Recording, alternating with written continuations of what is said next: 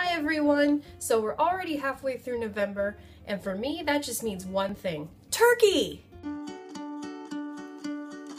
Come along as I learn new tips, tricks, and techniques to incorporate into my own style of drawing.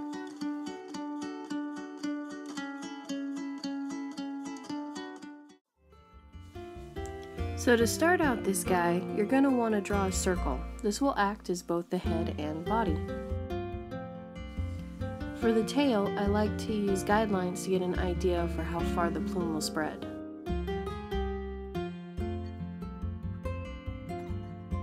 But as you can see here, I decided to go with a larger size tail span.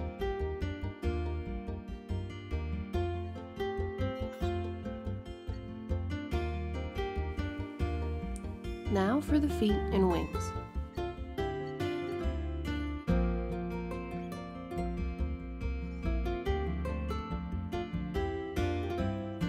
Using the cross guides as reference, now we add the eyes and beak.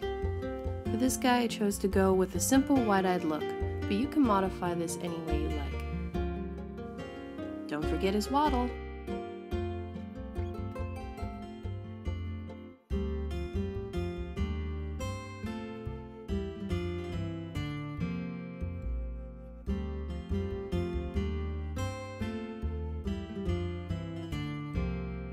One thing I love about sketching out the character first is that it allows you to experiment with different ideas. While I lightly drew this top feather, I more than likely won't keep it when I finish this guy in color.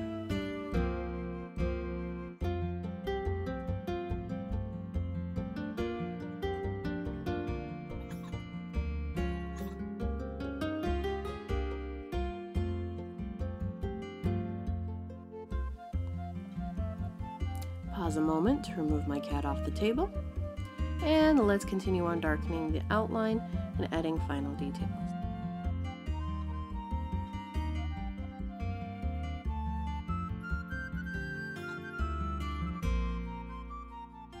Move the cat again and add some shading.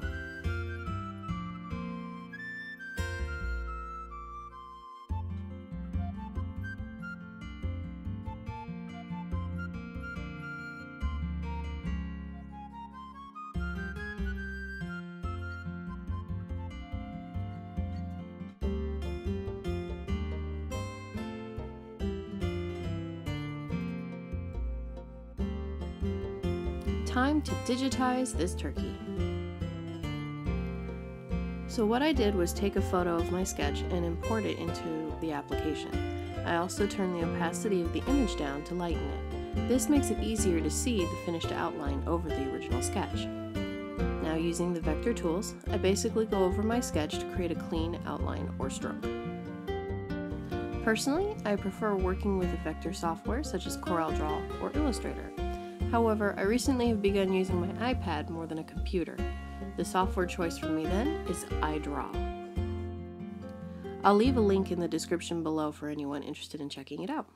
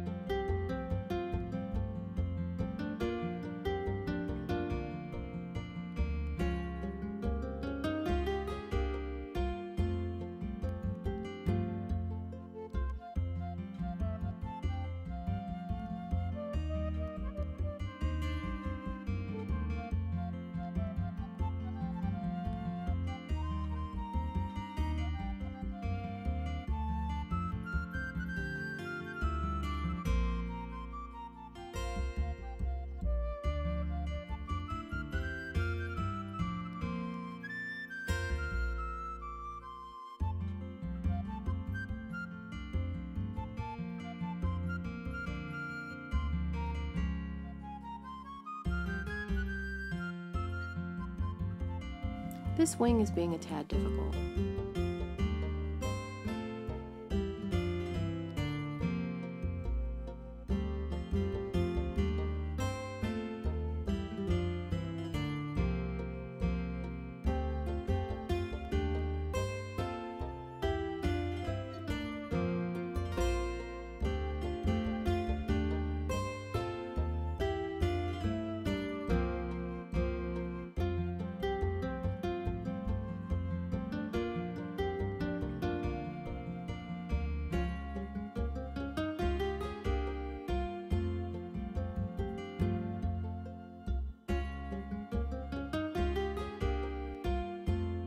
Once the outline is complete, we can add the color fills.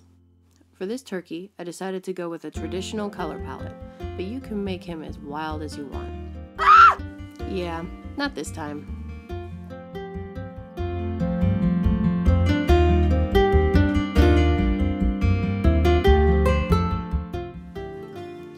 Now that the shape fills are complete, it's time to add some simple shading.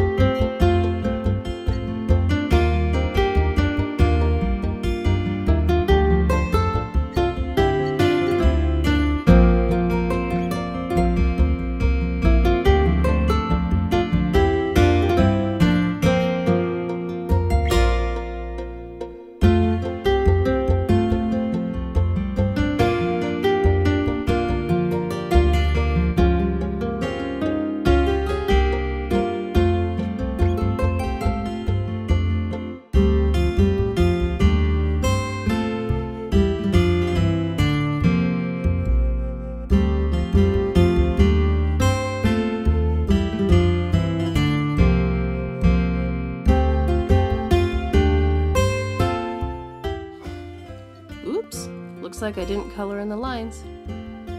That's better. All that's left is to add a background, and don't forget to sign your work. And here we have our turkey. So I hope you guys have fun with this little Turkey Day tutorial. And I'd love to see what you come up with. So make sure you share your little turkeys with me by using #BRKDoodle. Thanks everyone, and have a happy Thanksgiving!